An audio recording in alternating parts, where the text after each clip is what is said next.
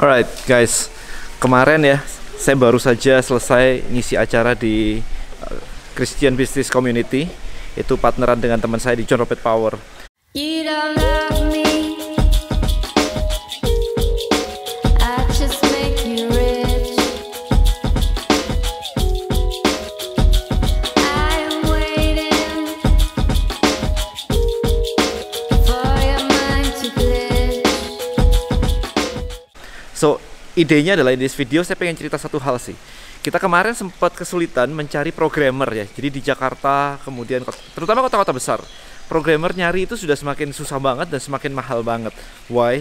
Karena banyak sekali startup digital. Jadi teknologi company baru di mana mereka itu mencari programmer begitu untuk bekerja gitu ya. Jadi permintaannya begitu tinggi sehingga untuk mencari programmer itu jadi lebih susah dan harganya luar biasa mahal jadinya.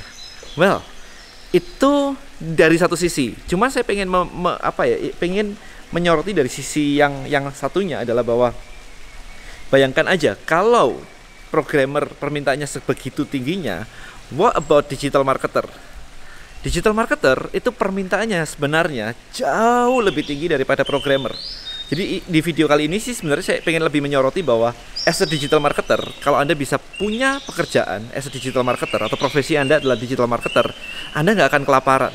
Jadi kalau misalkan Anda ini baru mulai berpikir ya, kira-kira pekerjaan apa ya yang enak ya di masa depan dan sebagainya, digital marketer is the answer.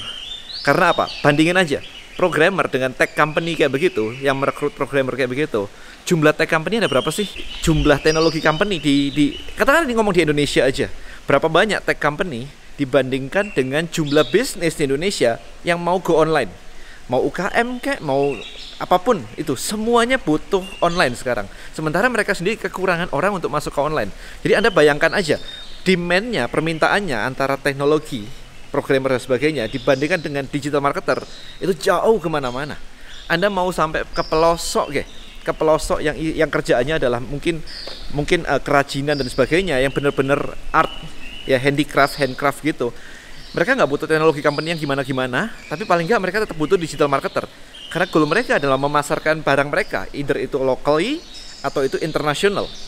Jadi kalau misalkan Anda ingin mencari sebuah peluang bisnis, maka paling enggak ketika Anda mengerti belajar tentang digital marketer, maka peluang itu akan muncul begitu luar biasa banget. Itu kemarin yang saya jelaskan di DM Labs ya. Kalau Anda berada di komunitas saya DM Labs, banyak orang yang masuk ke DM Labs karena pengen belajar Facebook Ads, pengen belajar instant money. Pokoknya oke, masuk belajar Facebook Ads, jualan di Facebook, dapat duit gitu. Itu mindset di awal. Tapi begitu mereka di dalam, mereka belajar, mindsetnya udah mulai benar dan sebagainya, mereka mulai melihat bahwa ternyata peluang itu bukan cuma di Facebook Ads doang. Yes, Facebook Ads adalah salah satu tools yang bisa dipakai di dalamnya, tapi peluang itu sendiri banyak banget.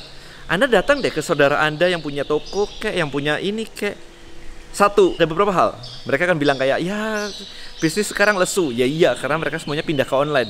Terus kalau ditanya kenapa lu nggak pindah online, kagak ngerti caranya gimana. Ya udahlah, dari dulu ginilah, atau gua gaptek nih dan sebagainya, kayak gitu.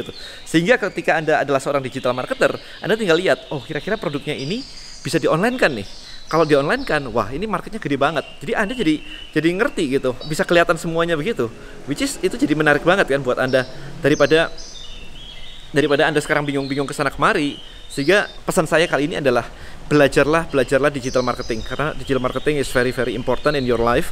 Kedepannya bisnis yang memerlukan digital marketer itu jauh luar biasa jumlahnya, banyak sekali. Jadi peluangnya yang pasti banyak banget.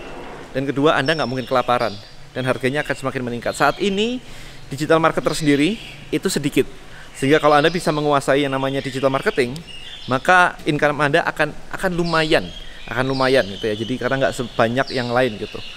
Pesan saya itu aja. Hopefully Anda mendapatkan insight dari video ini dan Anda mulai memutuskan, Anda mulai belajar digital marketing, karena kedepannya itu adalah salah satu skill yang dibutuhkan, required skill untuk sukses. Required skill bukan untuk sukses, saya malah bilangnya ya, untuk survive di industri yang semakin digital ini. Oke, itu aja. Thank you so much guys. Bye bye.